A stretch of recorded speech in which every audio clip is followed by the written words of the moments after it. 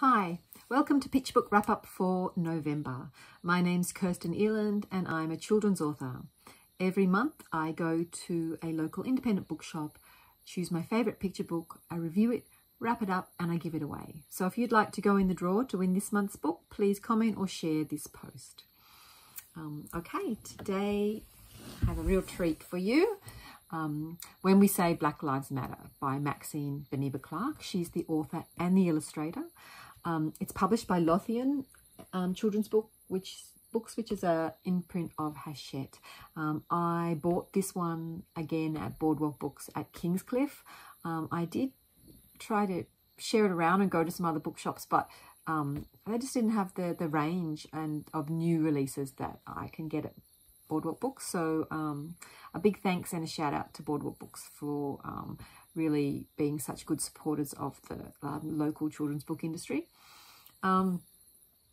This is an Own Voices picture book. Maxine is an Australian author of Afro-Caribbean descent. I heard her on the radio the other day and she said that this was her attempt to explain to the children in her extended family what the concept Black Lives Matter means. She dedicates it at the front, for my family and yours, and that perfectly sums it up, because every family can use this book to help explain to their children what Black Lives Matter is all about. And so this book follows the child from birth through their childhood. And you can see on this, the cover page, the pregnant couple, and then over here is the birth of their baby. And then through the pages, the baby grows up. So this one reads, Little One. When we say Black Lives Matter, we're saying Black people are wonderful strong. And this passionate, poetic language, it's throughout. It really helps convey that depth of meaning and emotion of the term Black Lives Matter. The illustrations are striking and the colours are bold and beautiful and bright, but they're also a little bit muted, and no white space, which is unusual in a picture book. But I think that really adds to the depth of colour, and that mirrors the depth of the meaning within, to me. Verbs are used really effectively throughout the whole book. The verbs are really strong, and they start off deserve and raise and bellow and scream. When we scream out Black Lives Matter and we march against falling night, we're saying enough is enough is enough, and we need to put things right. So it doesn't shy away from remembering the past and the tough issues with the concept of Black Lives Matter, but it also is a celebration really of Black people and their culture and their strength. So the verbs are dance and whisper and sob and smile. When we smile Black Lives Matter, we're raising our spirits high.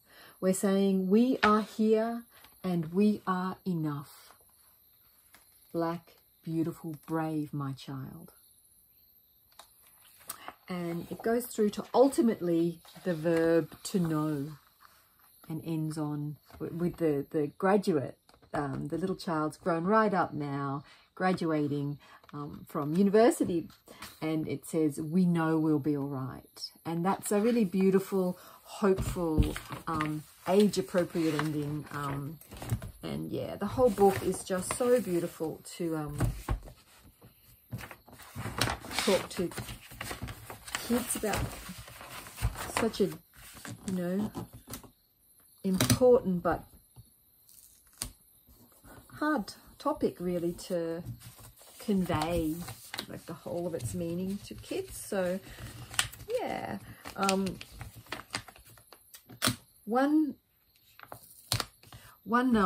verb that isn't actually expressed in the text, but that is so strong throughout is the verb love. So the love of the parents for the child and is really strong throughout. And I think love is such a powerful place to start with, and to end with when you're talking to children when discussing Black Lives Matter. So yeah, I really recommend this book for every family.